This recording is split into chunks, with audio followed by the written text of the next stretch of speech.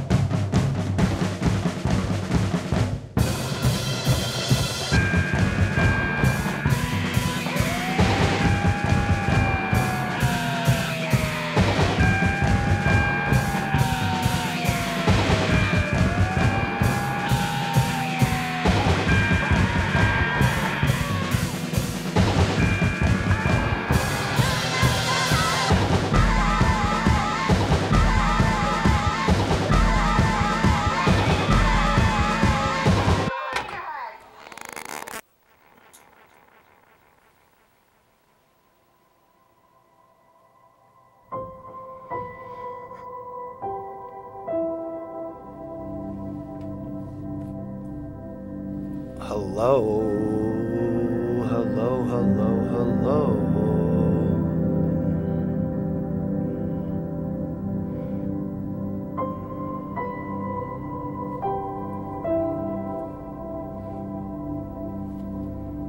Are you well? Are we well? Are we mentally capable of going on this journey? Not ending up in a gurney?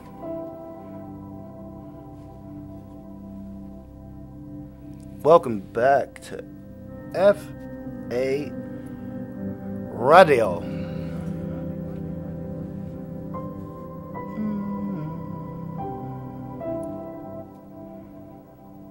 That was a pretty good opening.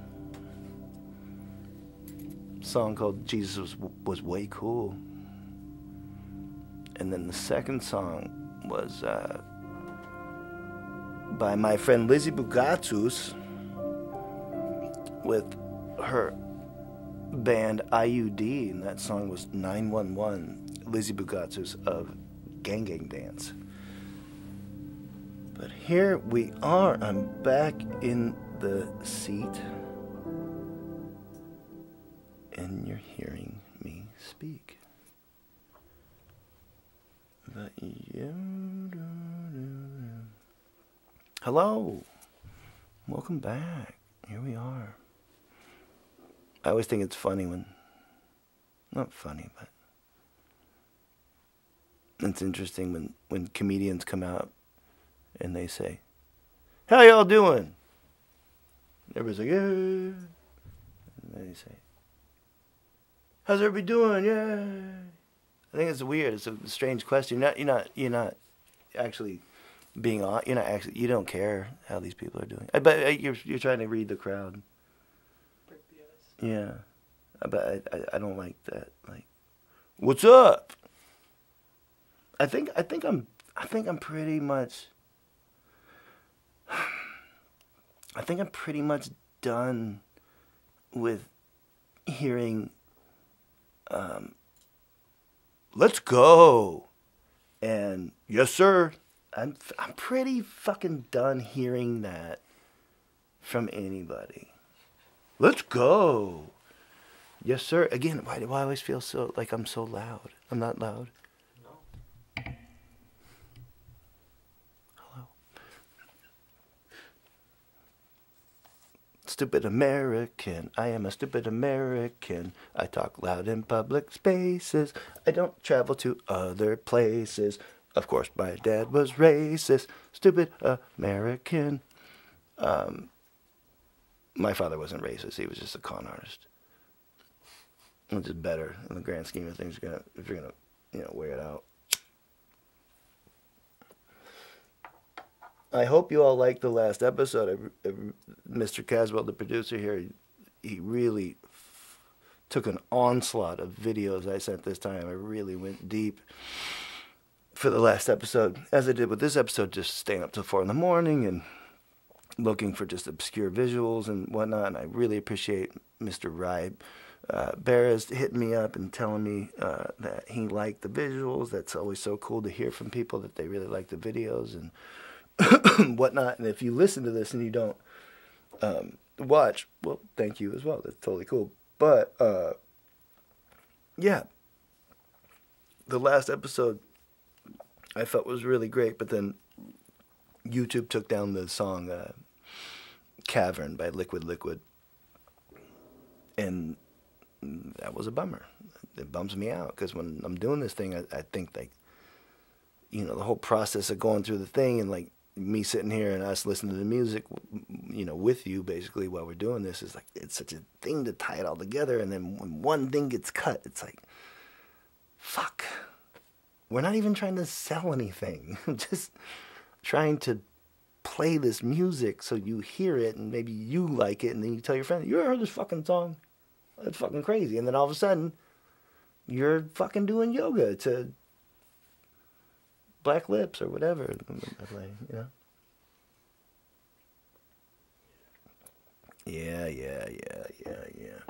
But it's nice to be back. Nice to be back in the studio doing the show. Hanging out with all you people. But as we do, as we will. Let's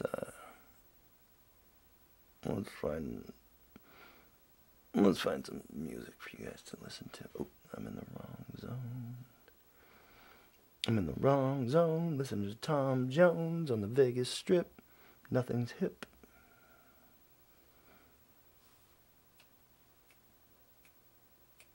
You guys ever gone fishing? Definitely. Hanson Dam. Where did you live? What state did you live in? Wisconsin. Right. I never fished there, No. but I saw people do the whole like shanty thing. Like they have the whole huts on ice. Like cars are driven out on. Oh the yeah, ice. yeah. That shit is fucking crazy. Right. I've never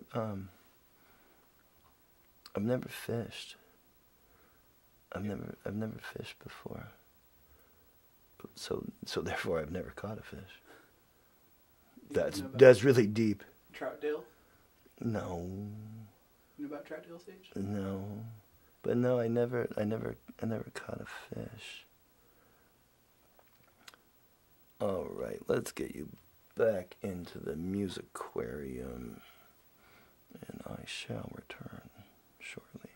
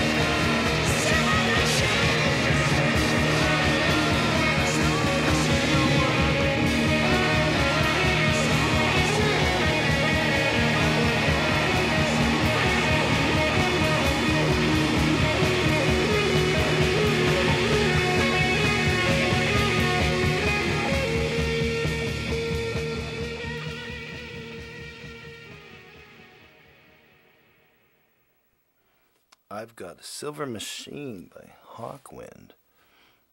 Wow, we really rock-centric program we got going tonight. But yeah, that was, we started off with Dance with the Devil by a person named Cozy Powell. And then played Jimmy the Exploder by the White Stripes. And then we played Cass McComb, Satan Is My Toy. And then obviously Hawkwind. But I tell you, yeah, you would think if within doing the show, if you didn't want your songs to get taken off, well, maybe you shouldn't play something like the White Stripes. But hopefully it doesn't get erased. But let me tell you, before people knew who the White Stripes were, really, I would go to this bar in Cincinnati, Ohio, called the Comet. And it was just this little bar and at the top of this hill. And I'd be staying with my friend Joe Castrucci, who worked for Alien Workshop in Cincinnati. And Comet was the bar. Comet was the bar we all went to. And in the jukebox, I'd never heard of the White Stripes. And in the jukebox, one time I had heard this song, that song that I played, Jimmy the Exploder, and I found out what it was. And so I played it again and again. I was like, man, this is cool. I really like this song. But yeah, no one knew of the White Stripes. And obviously they became what they became. And I think hopefully I don't bite myself in the ass by playing a song that's going to get erased because of the total popularity of said band. So if you're listening to this, if you are listening to this, that means that the eclipse didn't bring the rapture as predicted. But again, like, being fearful of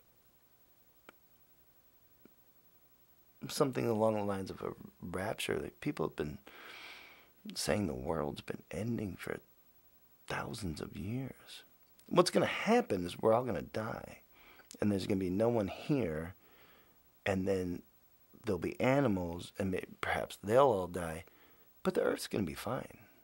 The Earth's going to be fine for a long time until a black hole or the sun just swallows us.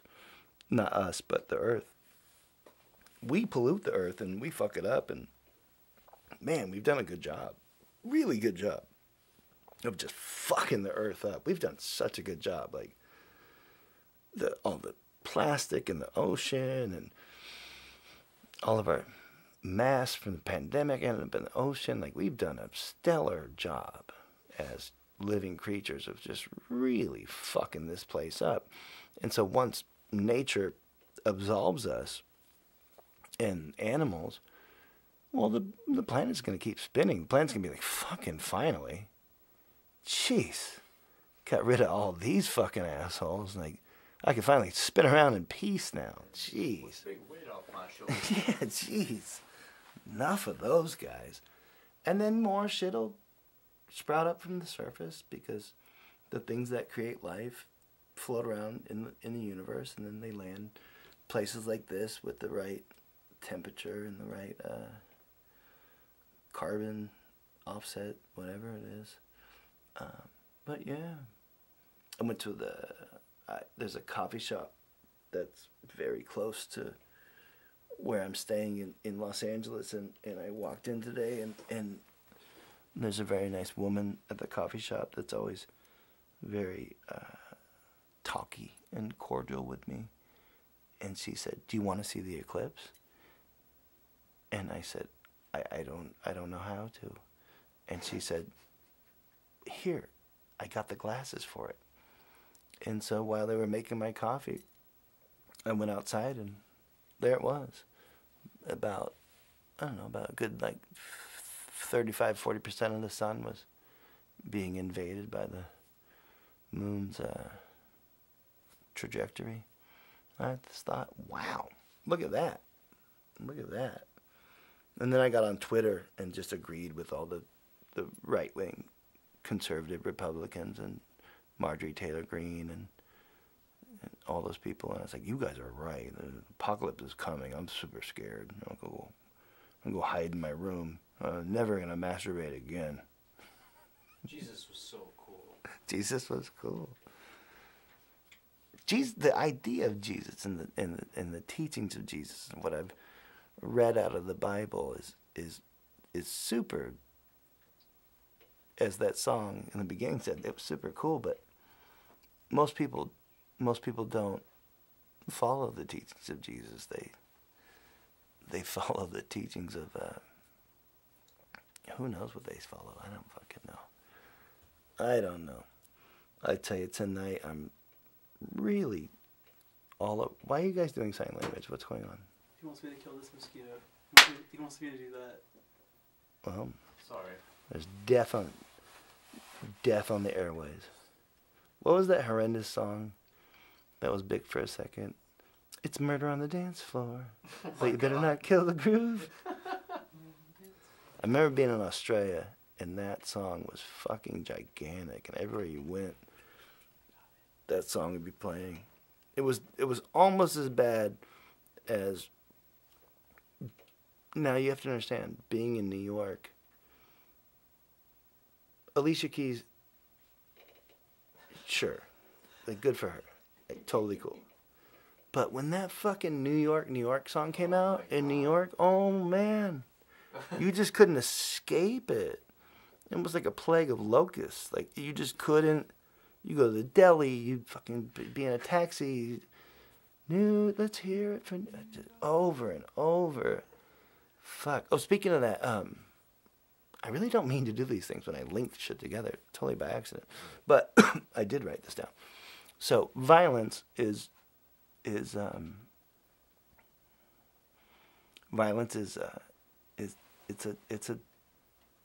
a very real aspect of life, and it's luckily for a lot of people,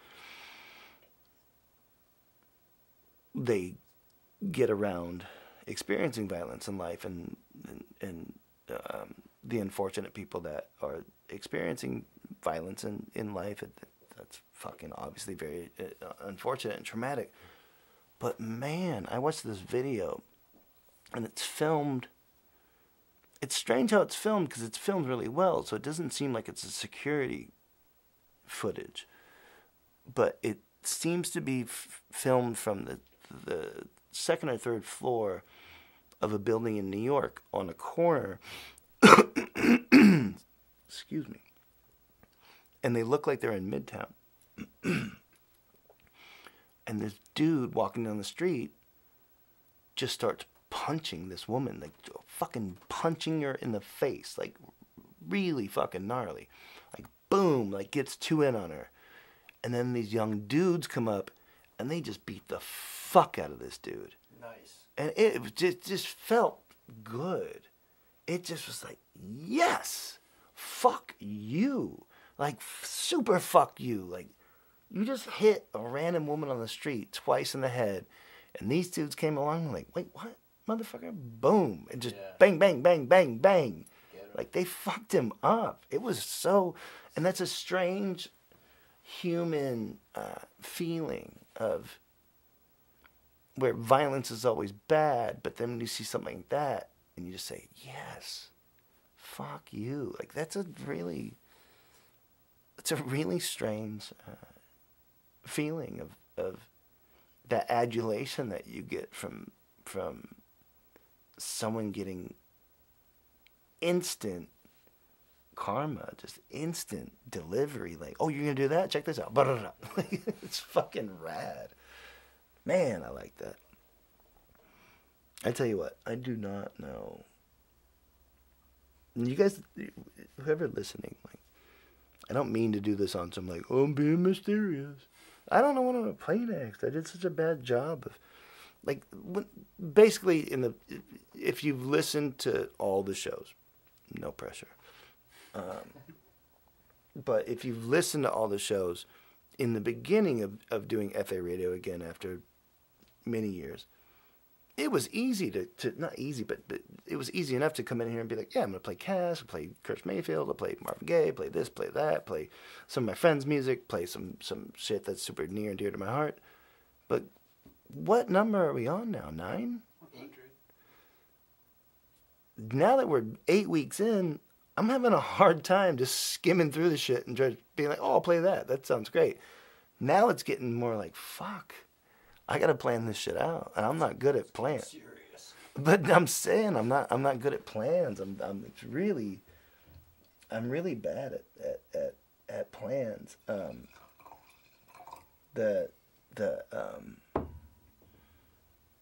People, and this isn't a skateboard show, but Brian Lottie, who's an incredible skateboarder, he just great style, great everything. I love Brian so much, and I talk to Brian now and then, and where I'm staying is close to him, and he hit me up on Friday saying like, hey, you want to grab lunch and maybe go play some bocce ball or whatever? And I was like, man, like on Saturday, he told me on Friday, but maybe Saturday.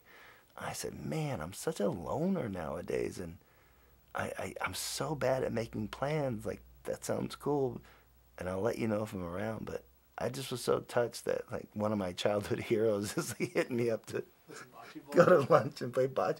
But I'm not a person that goes to lunch. Yeah. I just eat when I like bocce ball though. I might. It's Maybe a good game. It's hard. I should hit Brian up and maybe. It's a nice day in the park. Right, but I'm so bad at making plans. I'm so terrible at making plans.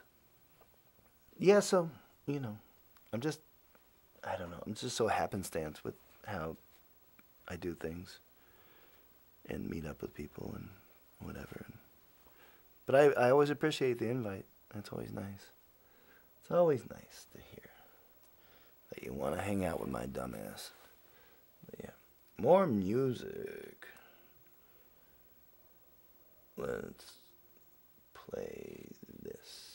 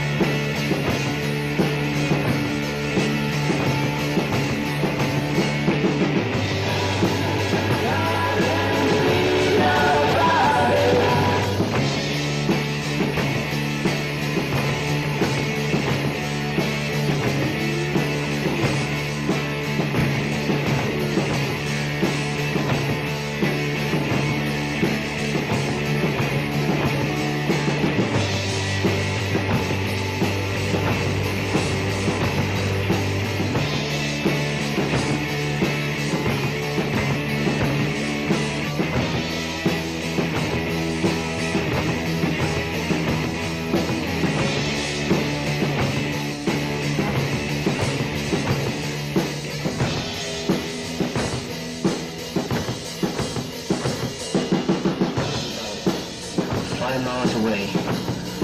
This grove is did not provide transportation for students to go to and from school. The school did not provide transportation to go to and from school because the Americans was involved in the Vietnam War. During the 60s, the early 70s had to provide some type of transportation to get me to school and from school, but sometimes I had to walk home.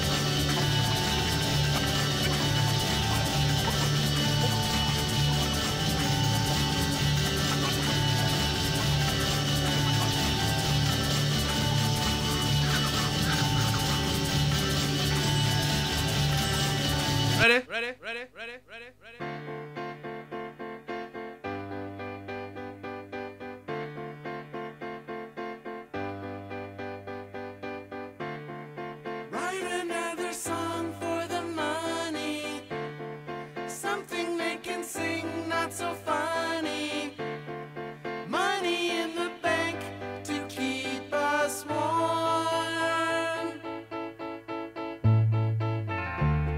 Stick another grape in the juicer, or fill your guts with grease and get looser.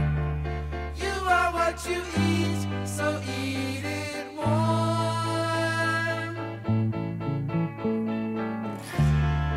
Roll another joint for the giver. Get the giver high, he gets hipper. Stick it in his mouth and keep him warm.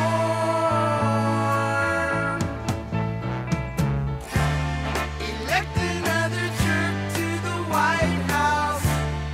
Gracie Sick is losing her dormouse.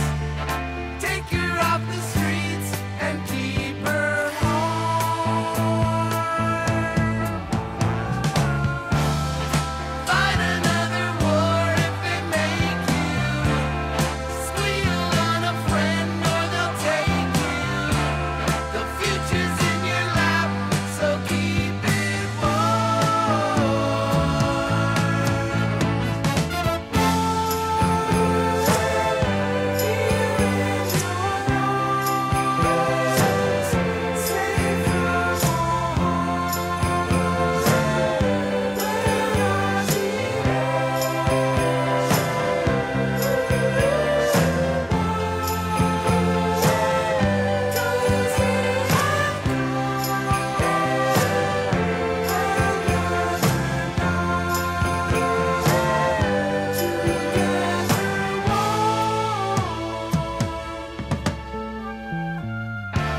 My Woody's broken down by the beach now, and TM's gotten far out of reach now. Tell the Maharishi to keep it warm. I told you, suey Paul, suey Ringo, a immigration won't strong and Yoko. All they need is love to keep them warm.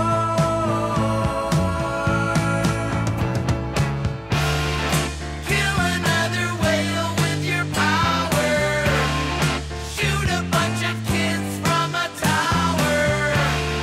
Snipe them in their cars, blood keeps them warm.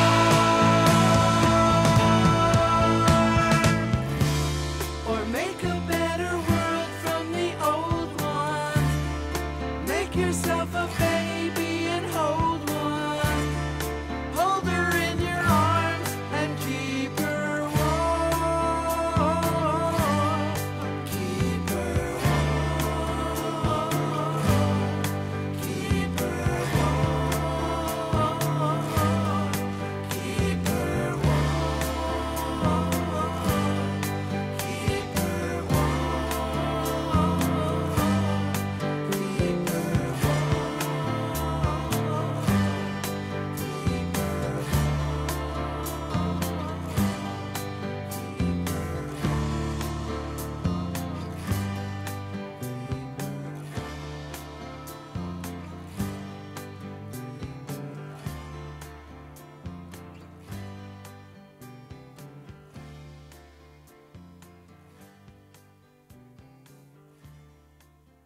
If you do want me, give me little sugar.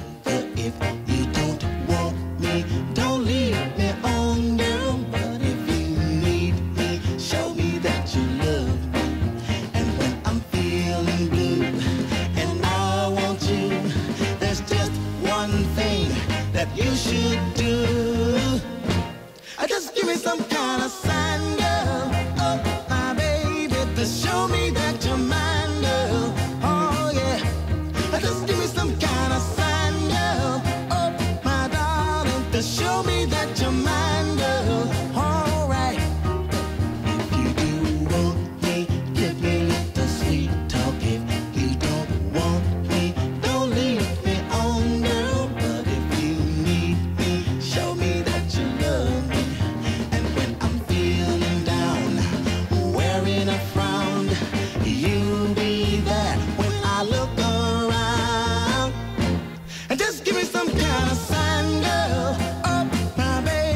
to show me that you're mine, girl.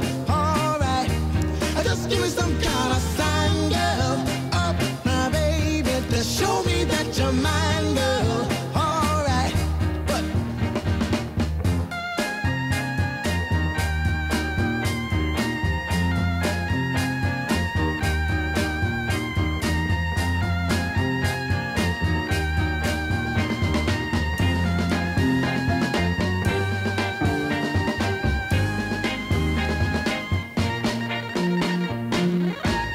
just give me some kind of sign, girl. Oh, my baby, to show me that you're mine, girl. Oh, yeah. Just give me some kind of sign, girl. Oh, my darling, to show me that you're mine, girl.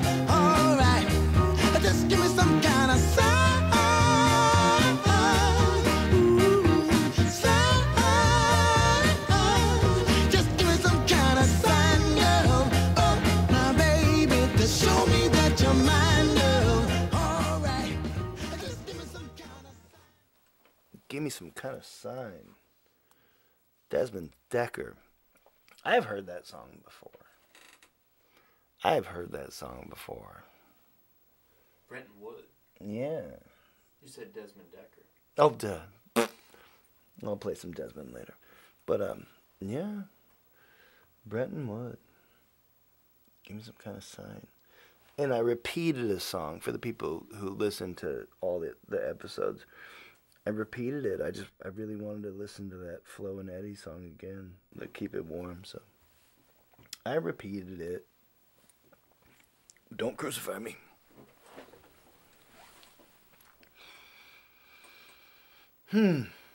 Unprepared for tonight's festivities. But that's okay. That's okay. This is a funny question to you guys, but what's your I hate using the word celebrity because it's so corny. But, you know, there's people that make music we like. There's people that play sports that we like. There's people that do great things, and you see them in the wild, and it's like, holy shit, I saw that person. Like, I was with a very young Sage Elsesser. I think Sage was maybe 19 at the time, and I was living off Fairfax.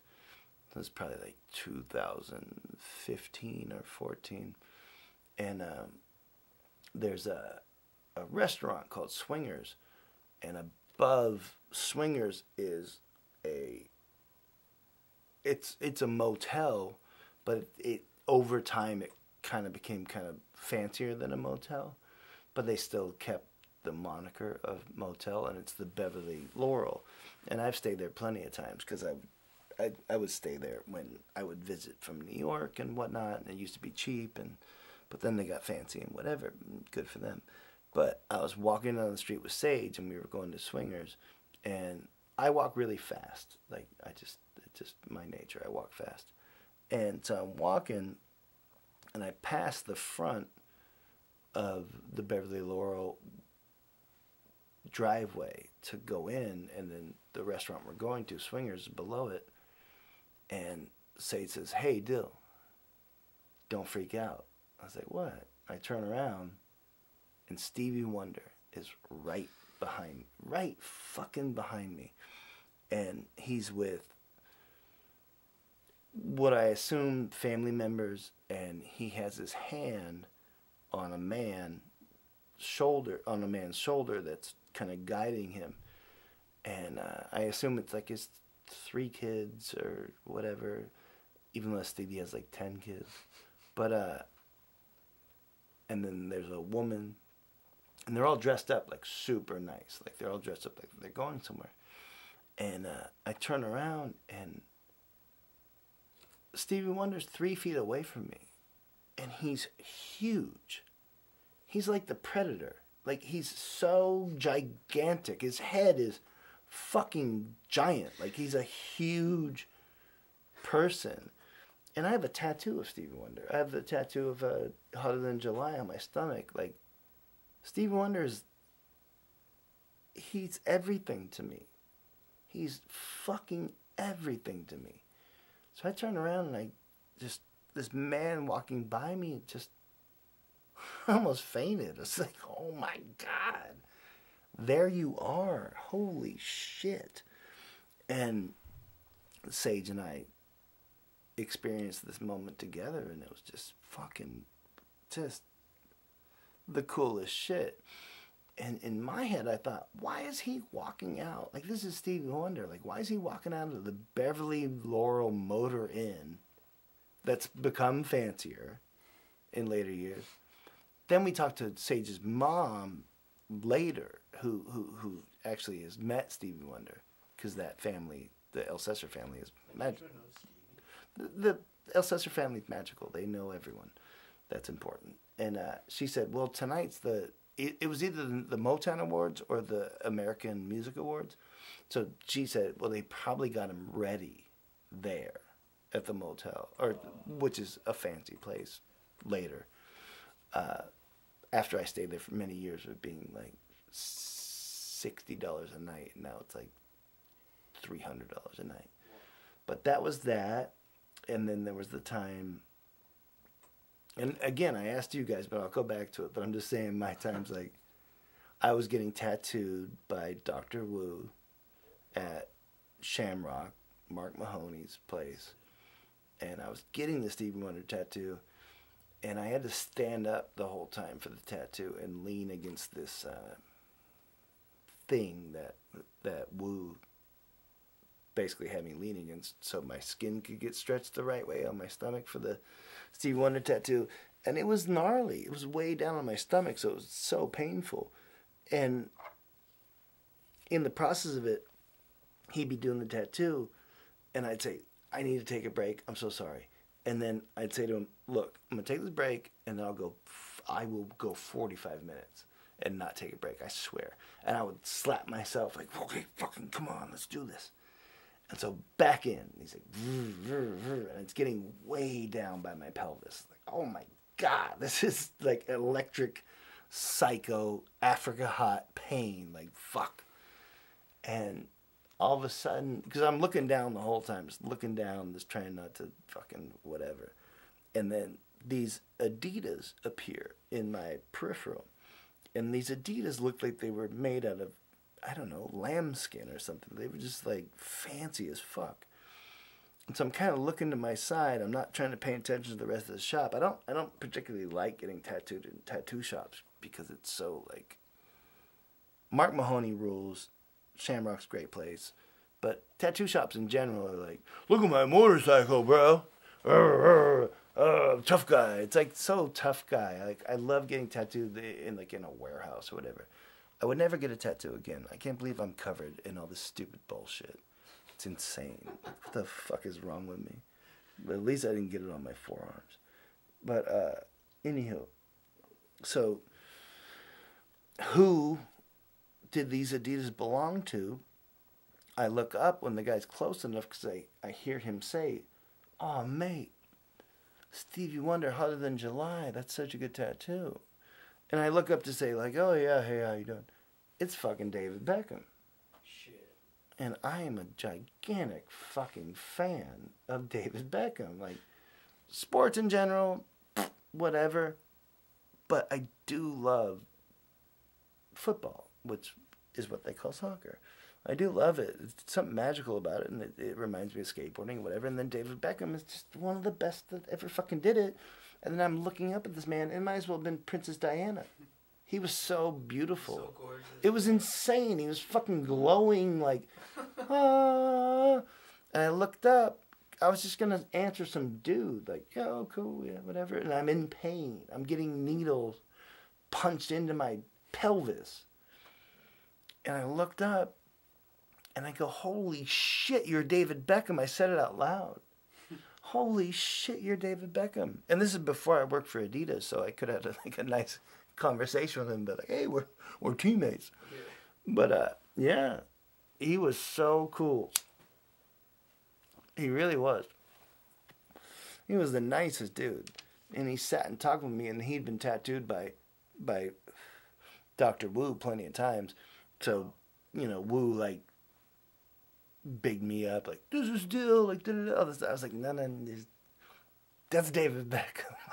like thank you for trying to big me up to him and like tell him like I'm something in the skateboard world, but whatever. And then Beckham was like, no, my kids love skateboarding and this and that and whatever. And he was just the nicest guy.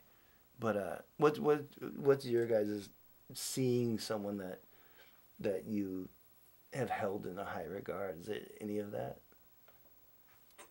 Adrian Brody. Yeah. Yeah. Great actor, total goofball. Yeah, like it was just like the circumstance, like you looking up and seeing him. Like I was chasing someone's board into the street, and I caught the board before it got to the car, and like I come up to the window level, and it's like him, like right face to face with me. And he's In a car. Yeah, and we're like looking at each other, probably like 5 inches from each other's face, and I just like kind of stared at him, and I was just like, oh my god, you fucking, you're that guy. I mean, dude, the movie, the piano. Yeah. I mean, the pianist. Yeah, like that was what I thought It's about. insane. And then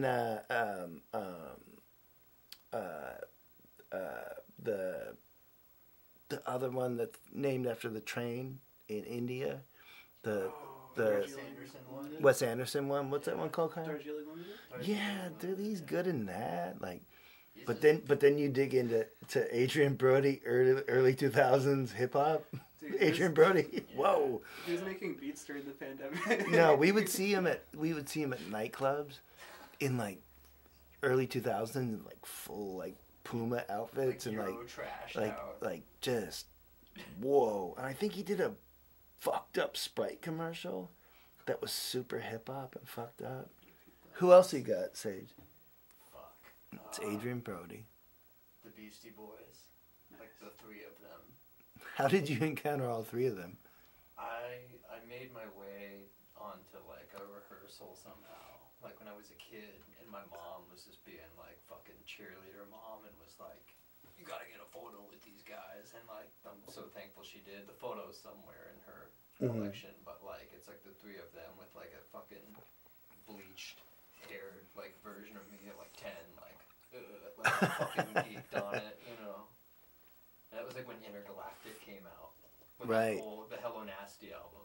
Right. Which is, you know, it's not their greatest, but That was a big moneymaker for them. yeah, you know, it was what I knew as a kid. Right, of course. And as a kid to see that's great. Yeah, it was That's like, funny. It would be hard to say that like that video didn't have a big influence on me. Right, Like that whole vibe. right. Yeah, that was pretty cool. My- And I met Evil Knievel then too. You met fucking Evil Knievel? Yeah. Total son of a bitch. Yeah. Complete fucking asshole. But what he did was incredible. Yeah. He seemed like he didn't give a fuck about anything. He was out of his mind. Yeah. He was old as fuck when I met him, but yeah, that was great. He agreed. He was friends with a dude, and the dude proposed writing a book about him. And so Evil Knievel agrees. You can write the book about me. So the dude goes super in depth and writes a bunch of shit that Evil didn't like, but he didn't read the book. So he agreed for the book to come out. So the book comes out, and this friend of his that wrote the book, all of a sudden, is his nemesis, and it's like, "You motherfucker, you wrote about that in the book." And the guy's like, "You let me write the book, and I gave your people advanced copies and all this shit." So Evil Knievel, I hope I don't have the story wrong. I might have the story wrong, but who knows? He fucking goes after him, and this is I respect his jumps. I respect everything he did. I think he accelerated skateboarding by what he did. It's insane. And when I was a child of the late 70s, early 90s, late 70s, early 80s, Evil Knievel was everything. He was everywhere. Him, Muhammad Ali, Bruce Lee were fucking omnipresent. So he goes after this guy, and he finds him on the lot of like Warner Brothers or some shit like that, and he fucking confronted him with a baseball bat, and he broke his arm. It's like, man, you're Evil Knievel. Like, use your fists. Like, don't. And he went to jail for it. Yeah, he went to jail So for I met it. him after that. Yeah. I met the dude Gator after Rogowski. after he killed the chick. Sheesh. I think it's for sure after he killed her because I don't mean to downplay that at all. That's terrible to say that chick or whatever, but I didn't know him. I didn't know her. I just was a kid sponsored in skateboarding. But I rode for a small company called Blockhead, and they were in a place called Bonsall, California, and it's in San Diego, but it's way removed from everything. Like the nearest AMPM was like 3 miles away. Yeah. And I was a little kid, so I'm not gonna ask like the older dudes like give me a ride to AMPM, like. But that's what I lived off. I'd go to AMPM and get hot dogs and the shitty cheeseburgers and for fucking $1 and whatever, and then I'd go back to the house. But at the Blockhead house, they had this really insane ramp, the Blockhead ramp. So pros from a bunch of different companies would come and skate that ramp, and I had gone to AMPM a couple miles away and then came back, and you couldn't even skate there because the road was just so fucked up. So I walked back up, and I see a dude with the trunk of his car open on some like like an IROC Z, and that should already point out like the face of a dude that would kill a girl if they're driving an IROC Z in like 1991. But I'm walking up the driveway, and there it is, Gator, and he turns around. I'm a little kid. I'm like 12 years old. And he says, "Hey kid, do you want some Vision stickers?" And Vision at that time, What the fuck? this is after Mark Gonzalez left, so like I was obsessed with Gons. Like, no. So I just said, "No, I write for Blockhead." And he said back to me, he goes, "No, I write for Blockhead." Like he mimicked me. And I thought, fuck that guy. And then only shortly after that, he turned himself in for the murder of that poor woman. That was insane. And then that's a terrible example, but whatever. I was eating at Lucky Strike in New York. We would get a lot of good ones at Lucky Strike in New York. I remember one time being at Lucky Strike. It's no longer there on Grand Street, just before West Broadway. But I remember walking in one time, and it was Joel and Ethan Cohen at a table with Francis McDormand in the back. And it was like middle of the daytime, like 2 p.m., and they were like going over something. I thought, wow, that's cool.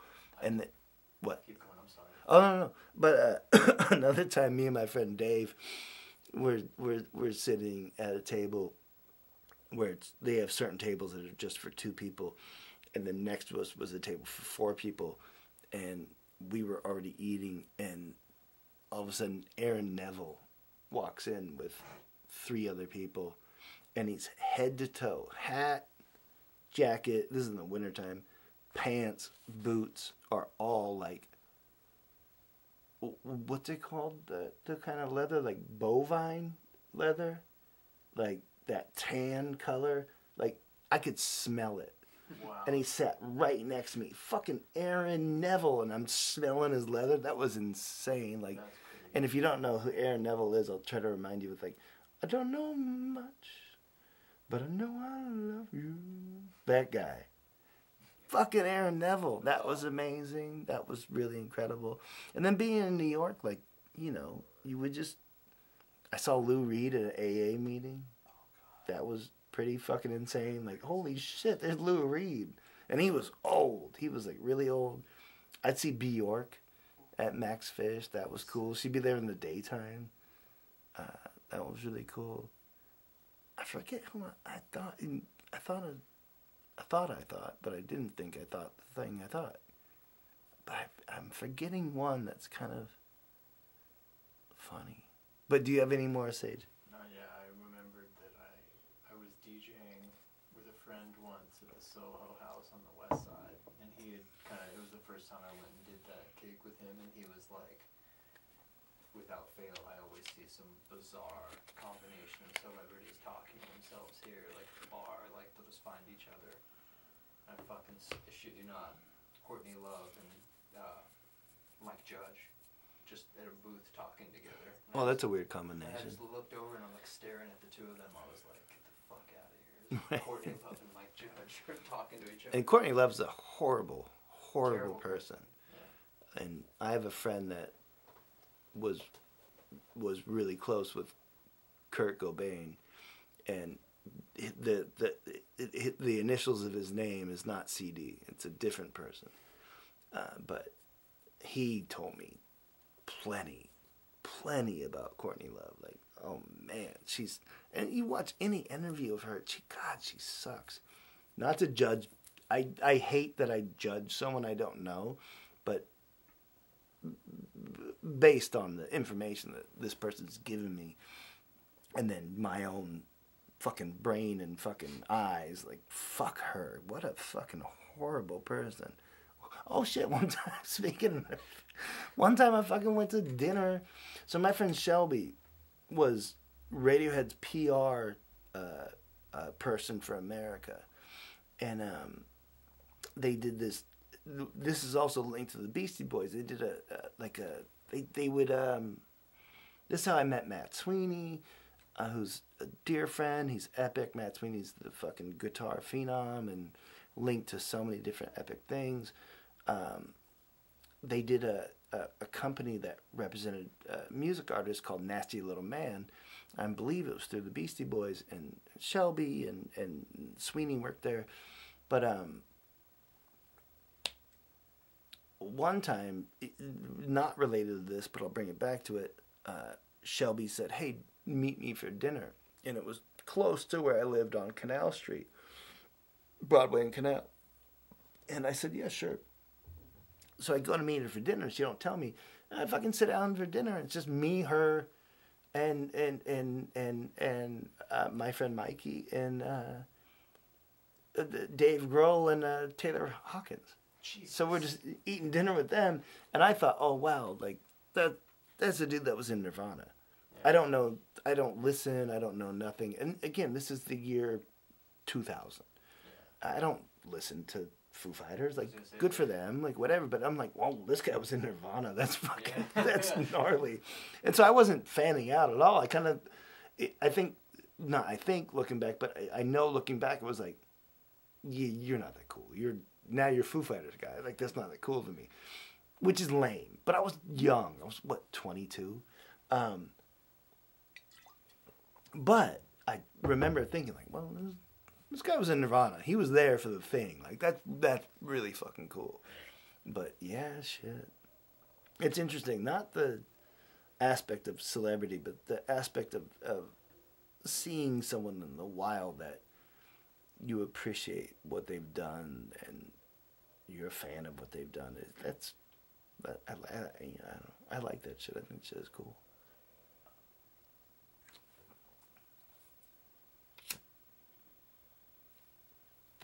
I feel like I have another funny one.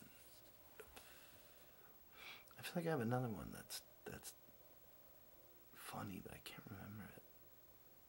Oh, I ate with Pat Smear once. That was weird. I ate it with Pat Smear at IHOP. The one on Santa Monica Boulevard. The one that's right by,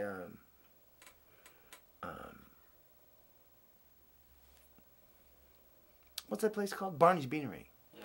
So I ate with Pat Smear once, and him and I talked about having a big fear of flying. Oh, wow. And that was like, this is 98. It's like 4 years after Kurt kicked off.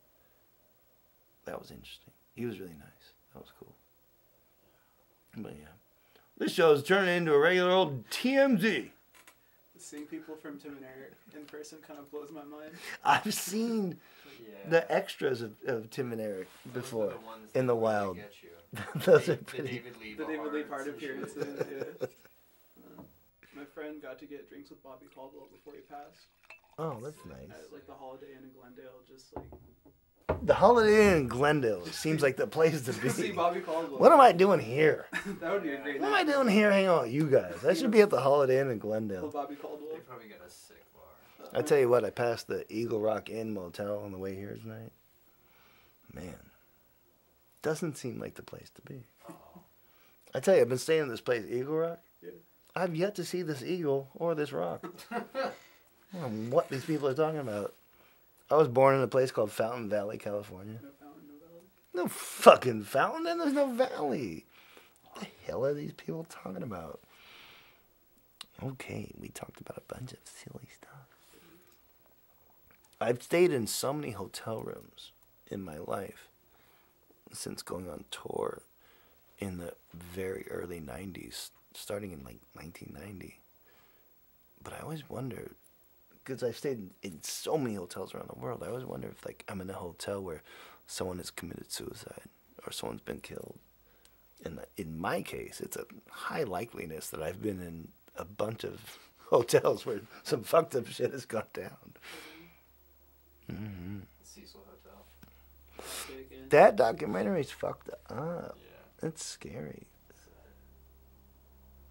Oh man, I should have told this story before, but I guess I'll have to save it after we play something else.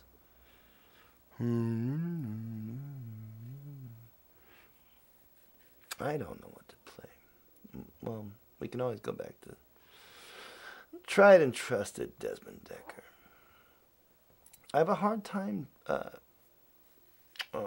have a hard time saying like this is what I'm gonna play and like writing out a thing like this one, because then it doesn't feel. Once I'm in here, like I'll listen to the music at home and say, oh, this is good, this works, like this would be great. But then once I'm in here and I played what I played, I'm like, I don't know. I want to do something different. Maybe I don't want to do that. So bear with me. Bear Grylls.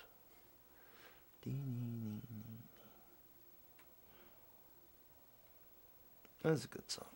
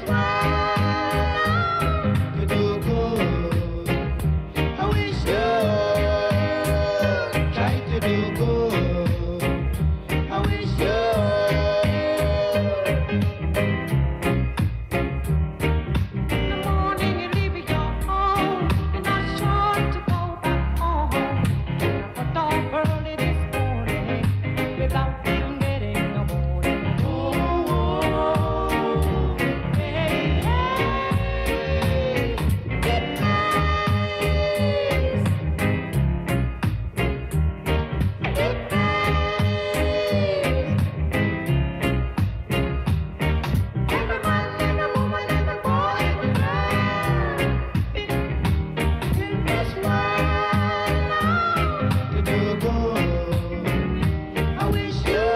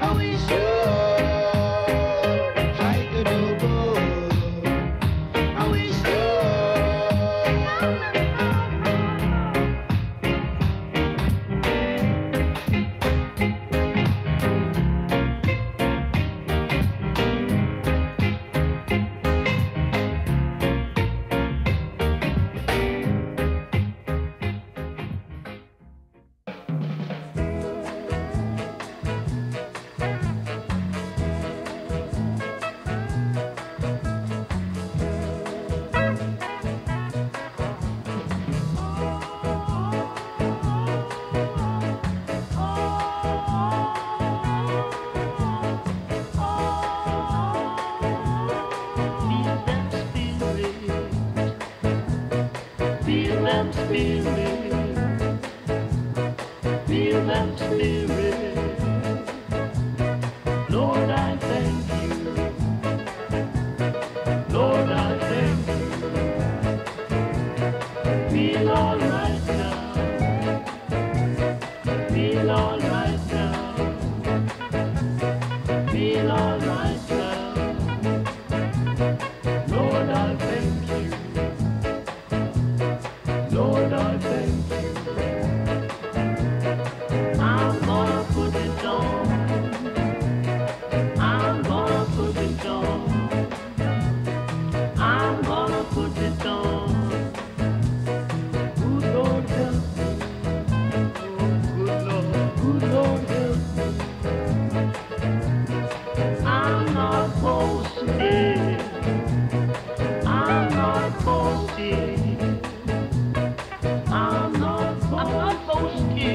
Yeah. Feel like toasting. I just feel like toasting. No more crying. No more crying.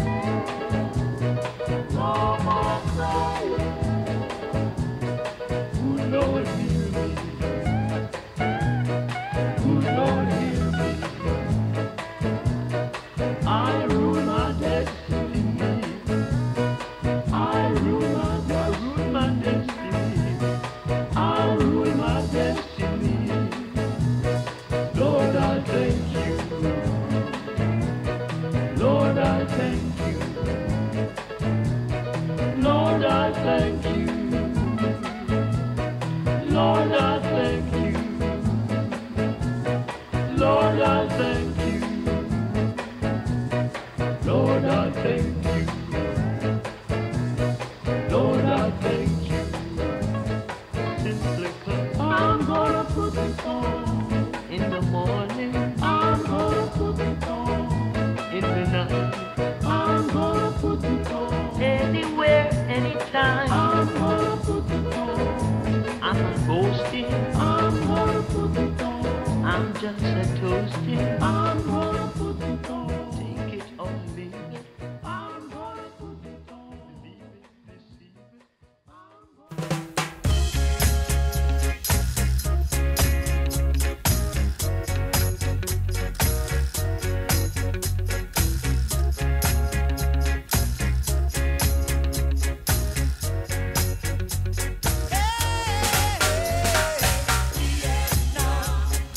Vietnam,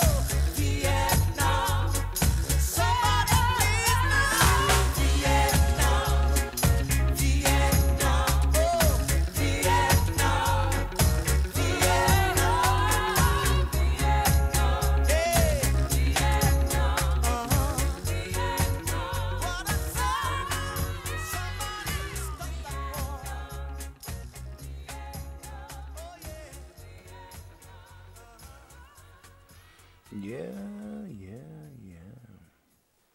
Good shit. Good shit. I think that worked. That was good to fill that zone. Not just fill it, but bring you a certain tranquility of musicquarium. But yeah. You guys ever watch that documentary that Ken Burns made on Vietnam? No. Man, son of a bitch.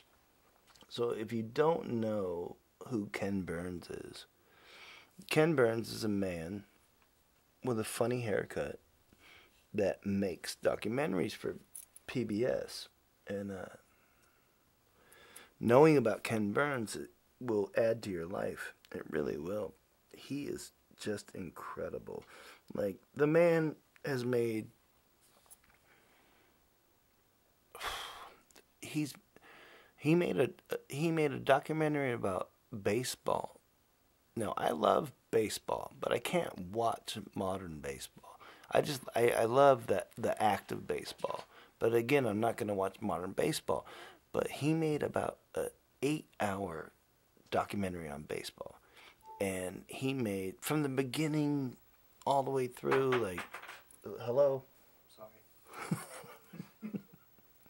But, and then he made a documentary about jazz, and he made a documentary about country music that's actually really fucking good, if you can believe that. Like, it's really well done. But this dude, Ken Burns, made a documentary about the Vietnam War. And again, it's about 5-6 hours long. It's incredible. Like, I fucking cried. I cried twice watching it. Like, you don't watch Ken Burns shit? You don't know about Ken Burns? I've always known. Not judging. No, I know. I'm fucking blowing it. I've known his name because of the Ken Burns effect. Like, he's the guy. He's the guy. There's an He's effect the in fucking Vermeer. guy. I haven't given him his. Where flowers. he focused in on photos and then pulled back, because he does a documentary on the Civil War and Saw that one. it.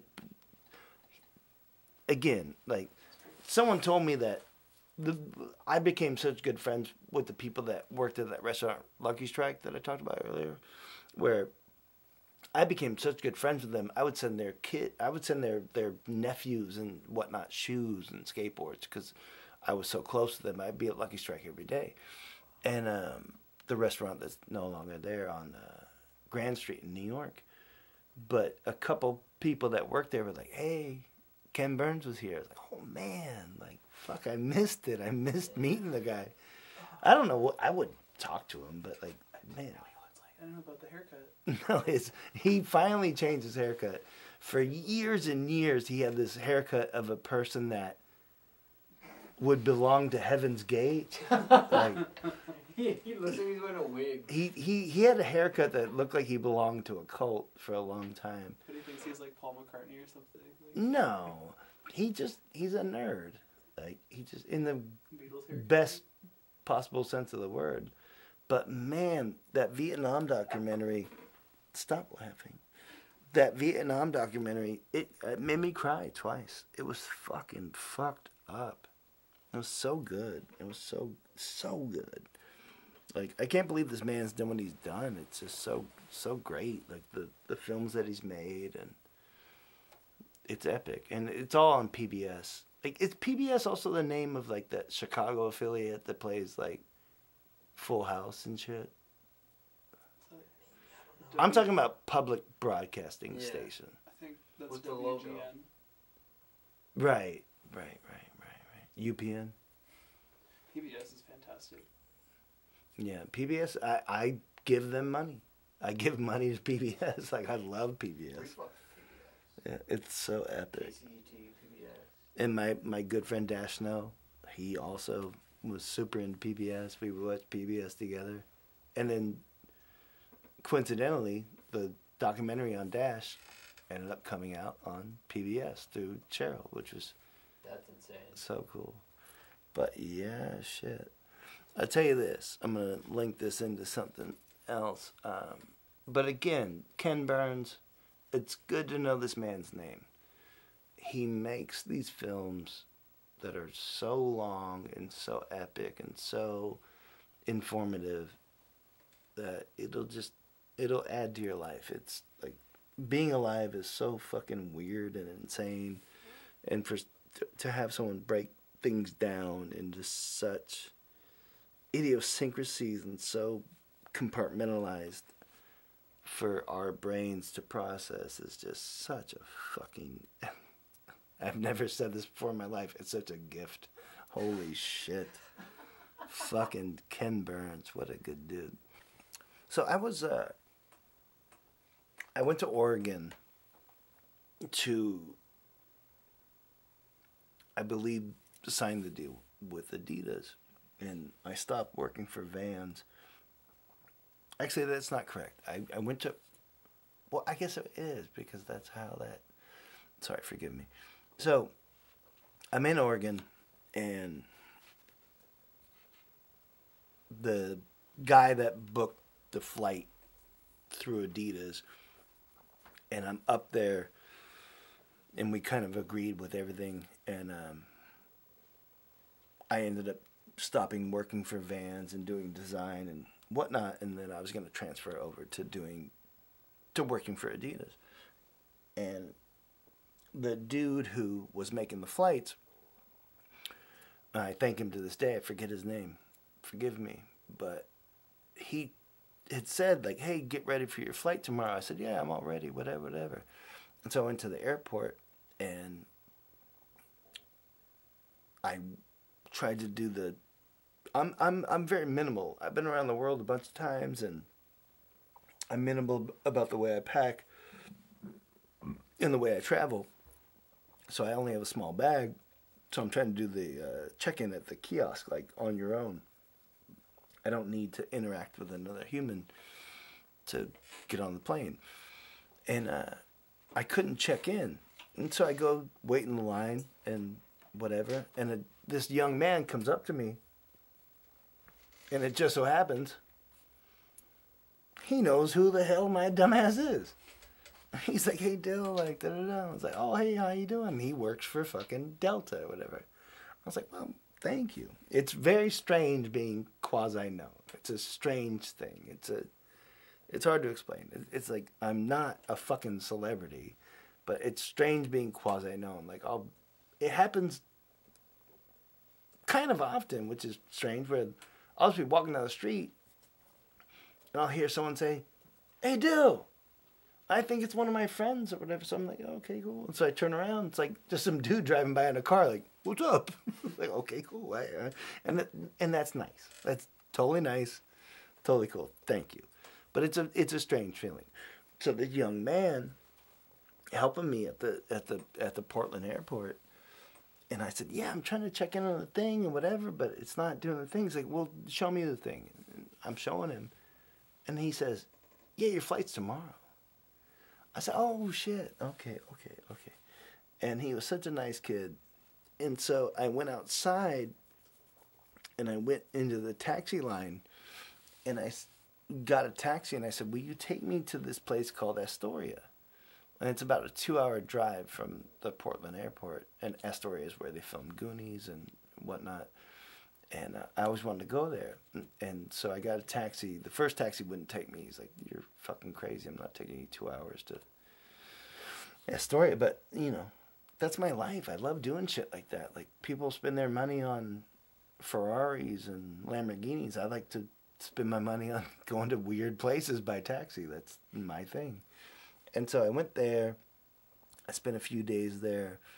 And then I started, like, climbing down the coast, and I went to Lincoln City, and I went to all these different places. And I knew I had to be in San Francisco for a certain engagement, business-wise, whatever, work-wise, by a certain date. And, but that has nothing to do with it. But anyhow, so I did the thing in San Francisco, and I'm taking, like, taxis and trains, going down the coast to go back down to Ventura, where I was living at the time. And I was in SF, and when I'm in SF, I love SF, And in the 90s, growing up and like seeing like all that fucking twist graffiti and seeing like orphan shit, and it was so epic. It was just so, and MQ, like, it was so sick seeing all that shit, and it was so great. But as I got older, in my 30s, I didn't want to stay in SF. I wanted to stay in this little place called Pacifica. If I'm going to have to do things in SF, like, whatever. I was going to the opening of the Supreme store. I had to be there, you know, as part of my job, which is not my job anymore. But that's what was going on. And so I'm in Pacifica, and I'm staying there, and I went to the thing, and everything happened, and the store opened, and we all high-fived, and fucking whatever. And so I was looking at the map on my phone, and I've only had an iPhone for about 6 years. And so this is new to me. So I'm looking at the map, and I see this town. So I took a taxi from Pacifica to Half Moon Bay. And I knew that Half Moon Bay was pretty epic. So I looked up on Hotels.com, and it said the deal for the day for Hotels.com was like, this is usually $700, but tonight it's only $250. And some like Oprah Winfrey like resort. Yeah. I was like, fuck it, yeah. And I was smoking lots of weed at the time, so I was like, yeah, I'm gonna get stoned and fucking go to the bar and watch the basketball game and like whatever. So, and I did that. And they had a balcony and whatever, and you weren't supposed to smoke weed there or smoke, but I of course did that because I'm an asshole and that's what I do. And so I wake up the next day and I look up where I want to go south because I'm heading back to Ventura, but I want to just keep going by train or by car. And so I see this little town that I've been to before called Pescadero. And I find this restaurant that's over 100 years old called the Something Tavern. I'll figure it out in a second, but Something Tavern. But it's over 100 years old. I thought, fuck, I want to go there. So I'm new to the Uber thing. I call the Uber. The Uber comes, and it's a really epic dude.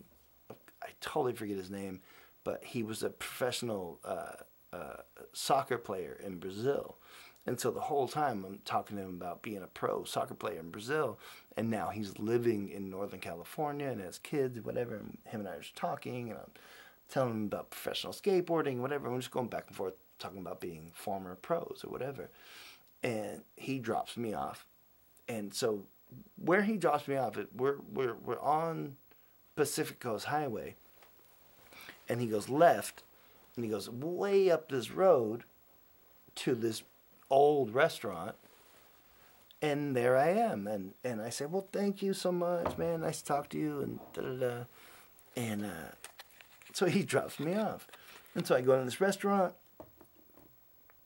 this over 100-year-old restaurant. I love shit like that. Like, trust me, once you cross 37, you guys are gonna love shit like that. You're gonna go to museums more. You're gonna love going to an old restaurant. Like, trust me, it changes for the good. You're not chasing pussy. You're chasing memories and whatever. But so I'm in the restaurant, and their special is this split pea soup and some fish dish or whatever, and I got it, and I got iced tea, and I think I had like a beer, and then I'm finished with my experience with this old restaurant, and I tell the bartender, I said, I'm gonna just go outside and smoke. I'll be right back. Like, don't, I'm not leaving. And this is like 2 p.m. And so I go outside, and I notice that my phone has no reception whatsoever. And I thought, oh, wow, I'm really out there.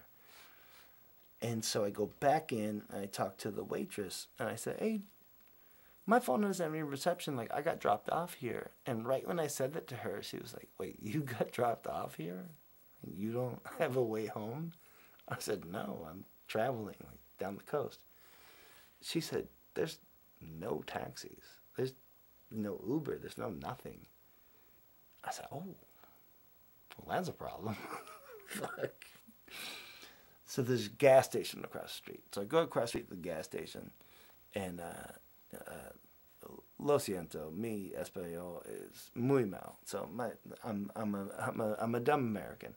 And so the dude at the gas station, he's Mexican, and he doesn't speak much English. And I'm trying to say, like, if you know someone who can drive me to the next town down south, I'll give you money. And he was super cool, but he was just like, yeah, no, I don't know no one. Like, I'm just working. I said, I'm sorry to bother you. Totally cool. And so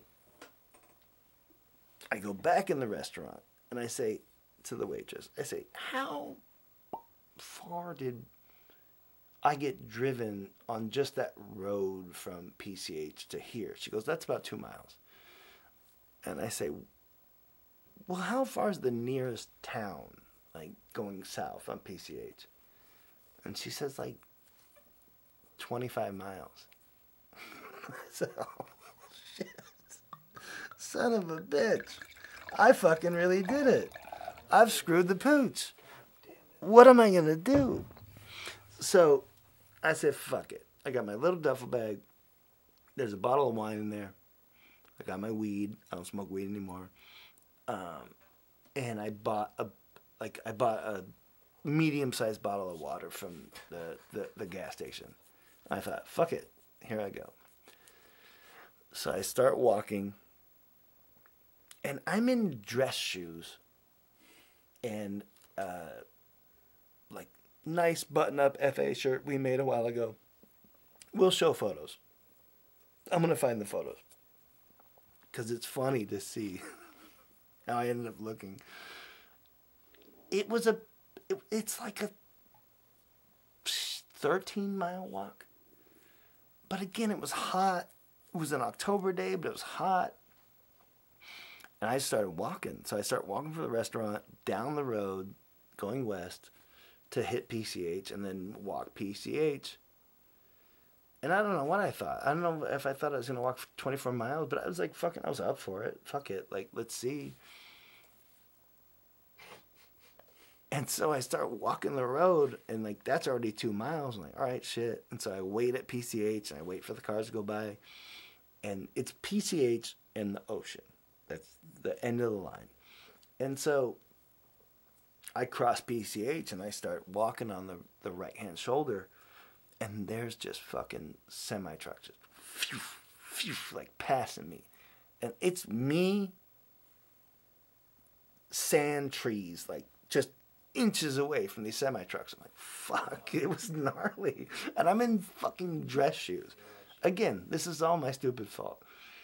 But this is the way I live my life. It's all happenstance and by the seat of my pants and whatever. So I got myself in this situation. I'm going to enjoy it. But I got legitimately scared when, like, cars are passing me super fast and there's nowhere to walk except for this thin line between me, the trees, and the beach, and PCH. So I keep going. I stop sometimes, smoke a joint under a shade, whatever. And luckily, the day before was super fucking hot. The day I did this was, like, quasi-hot. So I'm walking. And I thought about hitchhiking. But at this point, I had taken the fancy button-up shirt off of me, and I wrapped it around my head in a turban. And I had my sunglasses on, and I had a duffel bag, small duffel bag, but the straps had become so wedged into my top of my shoulder blades that I ended up taking a pair of underwear and putting it between them so it wouldn't rub on it because it was starting to, like, like almost bleed. And so, like, the sun, everything. And so now I'm just a dude walking down the highway with fucking sunglasses on and a turban of a fancy button-up shirt and no shirt and underwear under his duffel bag shoulders and dress shoes. Like, what the fuck is this weirdo doing? You're looking wild. Like, why is he walking down the highway? Time traveler. And again, like I said, it's like a 13-mile walk, whatever, but I'm walking.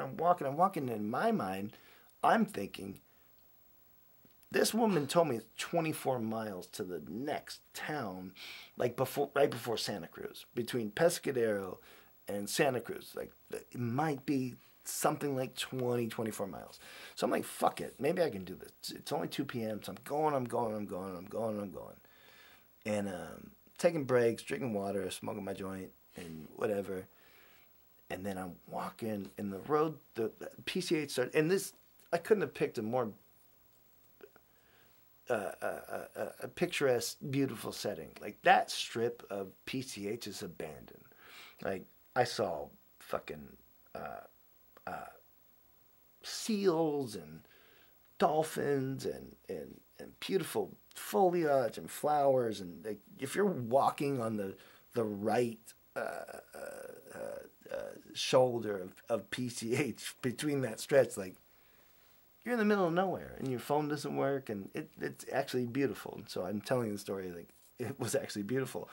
But I was worried, like, son of a bitch, I'm going to have to walk 20 miles. So I'm going, and I just didn't have the gall within me to be like, yeah, I'm going to stick my thumb out. Like, who's going to pick me up? I look like a fucking weirdo. And like, I have tattoos all over my, if I had a football jersey on, that's where all my tattoos are. They're all over my chest and everything. It's like, I look like a weirdo, so I didn't want to try to bother someone, like, please pick me up. And then also I thought I could do it. So I kept walking, and I get to the stretch of where the PCH starts to bend to the left, and I see a lighthouse. I see this lighthouse in the distance. I said, fuck. I think it was a Sunday. I'm walking, and I'm getting closer to the lighthouse. And I see a little pickup truck at the base of the lighthouse. So the lighthouse is off PCH to the right, like kind of in a little bit. Not very far, but son of a bitch. I was like, fuck, all right. I hope someone's there. And so this is me, my head wrapped in my button-down turban and my dress shoes. And I had taken my socks off because my feet started to hurt from something with my socks. And I know it doesn't make any sense, but somehow my feet felt more comfortable in my dress shoes without the socks walking this distance. So I go down to the lighthouse and I knock on the door of the lighthouse. And this is probably about 4 p.m. And a guy, this older guy, probably about 65, he opens the door and he looks at me like, what the fuck do you want? Like, what are you doing here? I said, hey, I got dropped off at Pescadero at that old restaurant, and I walked to here. He's like, wait. You walked to here from such and such tavern? I said, yeah, like, I wanted to go there because I saw that it was the oldest restaurant. He's like, he was so bewildered by me. He's like, wait, so what are you doing? I said, look, I have money, and I pulled out money out of my pocket. I said, I'll give you $100 if you drive me to Santa Cruz. And he goes, dude, he was so freaked out by me and like annoyed and kind of just like dismissive. He goes, go sit over there. And there was like a picnic bench. So go sit over there. I got more to do, and I'll deal with you when I come out. And I showed him the money, like, I'll give you money. And he was cool enough. I said, okay, thank you. And so I go sit on the picnic bench, and I smoke a cigarette and whatever. And he comes out and it's like, so you walk from there? Like, what are you doing? I was like, well, I do this and like whatever. I'm a pro skateboarder. Like, this is my life. And I don't make plans much. I just do shit. And like, I thought, I don't know. And I got there was no service. And he said, shit, I'll give you a ride to Santa Cruz. I live near Santa Cruz. I was like, I'll give you $100. He goes, you don't have to. That's fine. And so we got in his car, his old pickup, and we started going. And the first thing I said was, wow, you work at the lighthouse. That's pretty cool.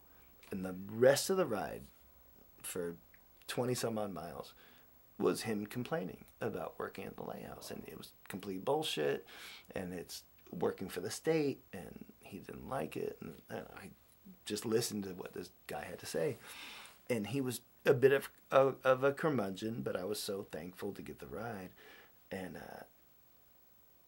I looked up, once I got service on the phone, I looked up a motel in Santa Cruz where I would be spending the next night, but then I thought, Justin Strubing's dad owns a skate shop called Skateworks. Like, I want to go see Justin Strubing's dad. I love Justin Strubing. So, of course, so I said, hey, but he dropped me off at the motel, and I found out that I saw that the motel was super close to Skateworks. And so I ended up giving him the destination, whatever. And as we're pulling to Santa Cruz, like, this guy's still kind of like, kind of whatever, and I didn't want him to be bummed about our experience together. And I said, do you smoke weed? He goes, yeah. I was like, okay. So when we pulled into the parking lot, I gave him like a nice amount of weed and $100. He's like, you don't have to do that. I go, you didn't have to do what you did for me. Like, you saved me from walking, like, instead of like 13 miles, like 25 miles. So thank you.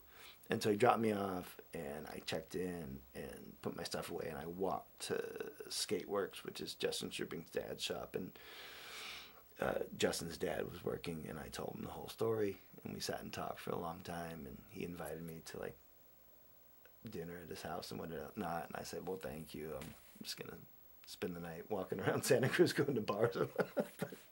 Man. Wow. So the lighthouse was called Pigeon Point Lighthouse. And it was a good experience, man. It was really cool. It was really cool. I'm so glad that it happened. But in the moment, I was freaked out. Like, oh shit! Like, I'm gonna have to walk all this way. But yeah, long story. But yeah, I suppose I should play this song in commemorance of my long walk.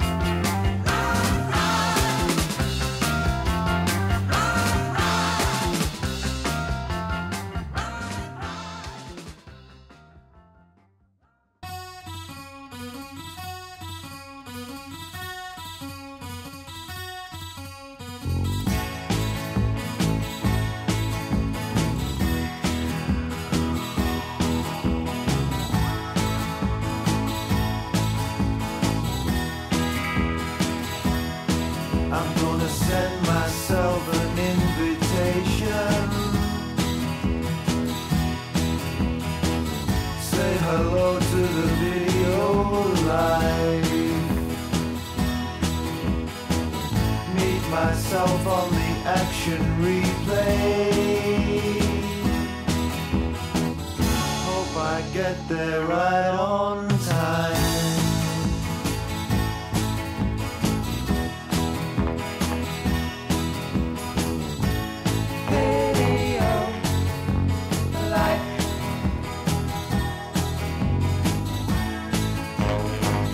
Repeat in remote control.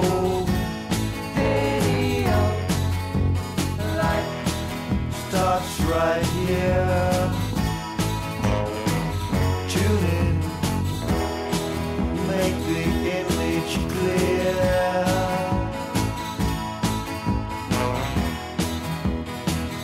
Alright.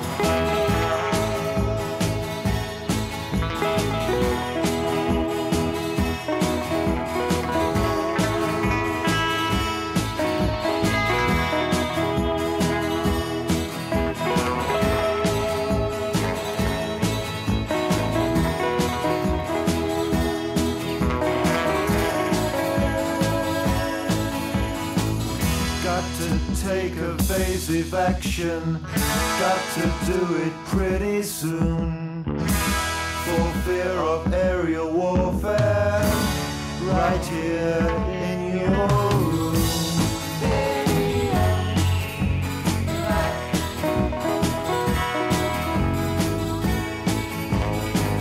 Switch on.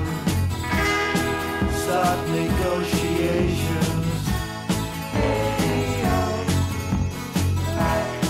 On the Late Late Show. Switch off.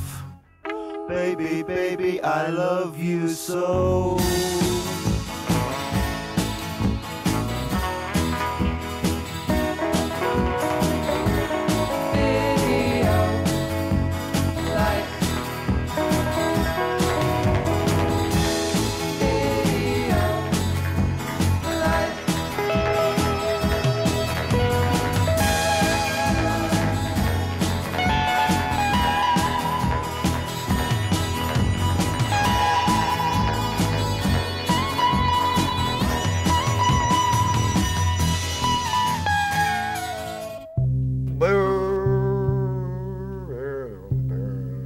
This is when I do my spoken word.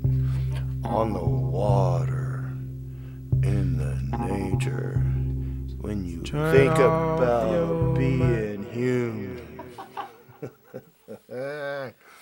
Oh man, I hope you like it when I get silly, because I certainly get silly. Son of a bitch. Oh my gosh. Oh my gosh. So yeah, ow. That was my elbow. I hit my funny bone. Apparently it's funny. I thought it was serious the whole time, and then I hit it. And it's like, no, bitch, we're funny. Get ready. Cat Williams lives inside of my elbow, apparently. It's my funny bone. But yeah, I hope you've enjoyed what we've laid out for your synapses here. Hope you've liked it. How long have we been going? 2 hours? That's good. I always like to do more. I want to do a 10-hour show one day. I'll have to get back to taking ecstasy from my youth to do a 10-hour show, and I'll play a bunch of crazy shit. Might play some Born Slippy. Might play some Carl Cox. Go real crazy. Seriously. But yeah, man. Here we are floating through space, and we've done this thing. But yeah, shit. I liked it so far, and I hope you've liked all our silly meanderings on life and what life is and what life isn't. And yeah, shit. 10:28 p.m. here in East Los Angeles. 69 degrees. It's heating up out there, guys. It really is. Ladies and gentlemen, it's certainly getting warmer. I don't like the warm. I'm kind of over summer. I don't want it. Like, the older I get, I don't want summer. It's like, it's just so... It's so invasive. It's like, oh, God, it's going to be, like, really fucking hot. And I can't wear my jacket anymore? Fuck. Son of a bitch. This is old guy problems. I don't want the heat. Fuck that. Maybe I'll go to Australia. It's hot as fuck there. No, not in Really? not in April, May, June, July. It's and not to question No, that's fine. Is that like a not to cold question your or- intelligence whatsoever, but that's I've the never other been- side. It's the other side of the hemisphere. So Oh, when it's summer here, my bad. yeah, totally. But when it's summer here, it's winter there. So I can go to Colombia, and I can go to, if I want to experience the non-summer, I can go to those places. I just figure it's always fucking hot there. It kind of seems like it. You know? But it's not like Hawaii. It's not like Hawaii where it's always, the temperature's always a bit, aloha, warm, but yeah. Yeah. No, like, speaking of stupid, like, not, my own stupid, not your stupid sage. Like, today, Speaking of stupid. when that super nice woman at the coffee shop said, "Do you want to look at the eclipse?" I said, "Yeah, I don't know how to do it." She's like, "Take these, and you could take them outside and do it while we make your coffee." I said, "Cool." When I did it, and I was looking, and I walked back in, and I just woken up. Whatever, no excuse for this kind of stupidity. I said out loud to her as she was making the coffee, I said, "What planet is going over the sun? Like, is that?" And I went to say the moon. She goes, "The moon." I was like, "Oh man, I feel like a dumbass." What? I felt so stupid. Not And she's both like, sides. she's good looking, and she seemed to like me. I was like, "Oh man, maybe I blew it." She probably thought it was cute. Maybe, I don't know, but I don't know. It's the same thing where, like, you're checking in at the airport when you do check in with a person, and they say, "Have a nice flight," and you say, "You too." Next time you fly somewhere. Yeah, but yeah, 2 hours in, fuck it, we're doing it live. No, but 2 hours in. What else do I have? What else do I have to offer you? What else do I have to offer to you in the world? Let me see what we can do. But yeah, I tell you what, from my friends and people that I'm associated with, not saying that they're not my friends, but people who I don't. Sorry, I just had to go pee real quick in the glass.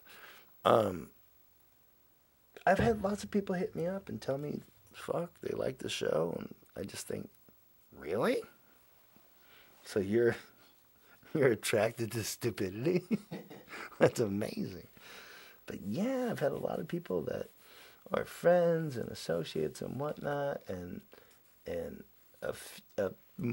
kind of a more than a, not bragging, but a more than a few people on the streets tell me they like the show. It's like, wow, son of a bitch. Okay, you like it.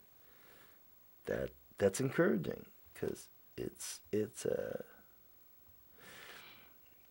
not that doing the show is difficult. It's just showing up and starting and getting into it to where it's like you're filling dead air, and it's like, is this stupid? You're doing it, and then you're playing the songs, which the songs are great, but then sometimes YouTube cancels the songs. You're like, fuck, because you think it was a good episode and it all flowed very, very well, but then YouTube gets in the way, and they're like, no, but yeah, I don't know. Stick with us. More to come.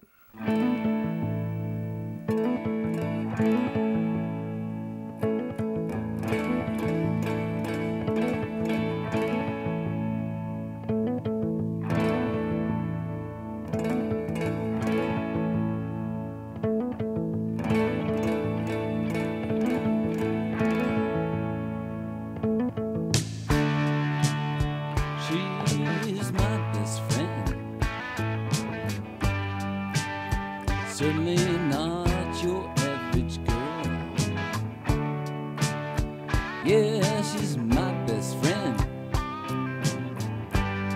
She understands me when I'm feeling down, down, down, down, down. You know it sure hurts to be that way. Down, down, down, down, down, down.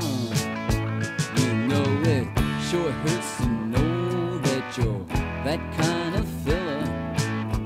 Oh, here's to Mulberry Jane. Here's to Mulberry Jane. She made jam when she came. Somebody cut off her feet. Now Jilly rolls in the street. If you want to see me, well, honey, you know that I'm not around. But if you want to hear me, why don't you just turn around? I'm by the window where the light is.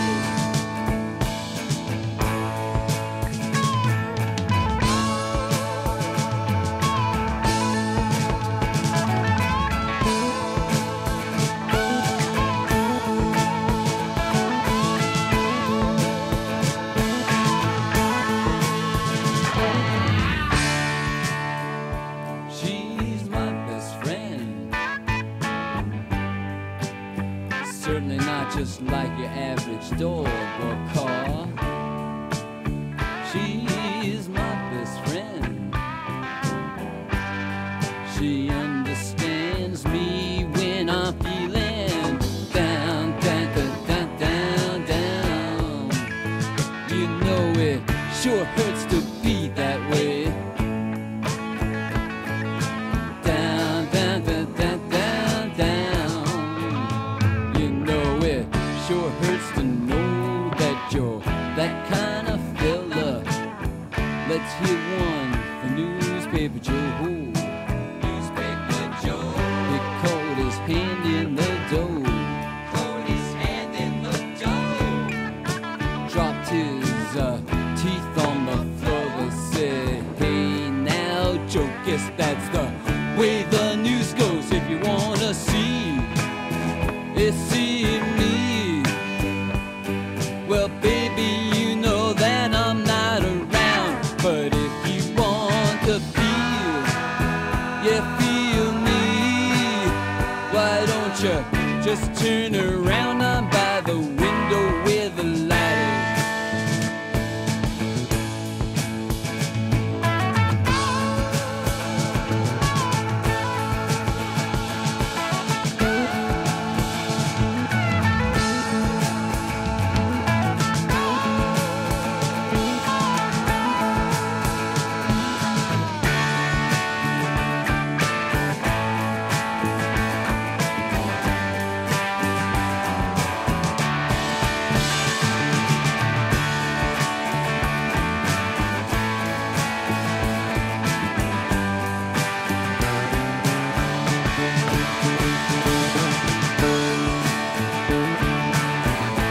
She's my best friend. She's my best friend. Tell me, oh, baby, now. She's my best friend. Oh, she's my best friend. People know. She's my best friend. She's my best friend. She's my best friend. She's my best friend. Tell me all about her.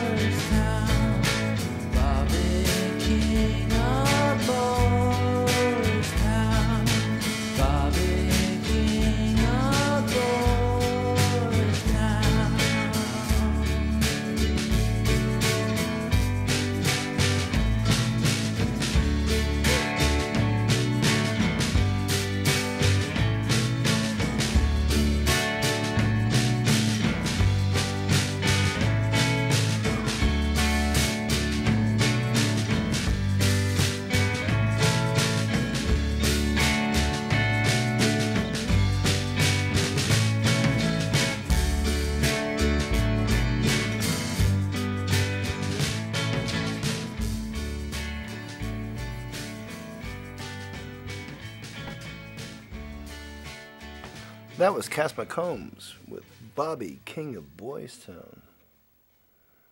I love Cass. He's a great dude. Man.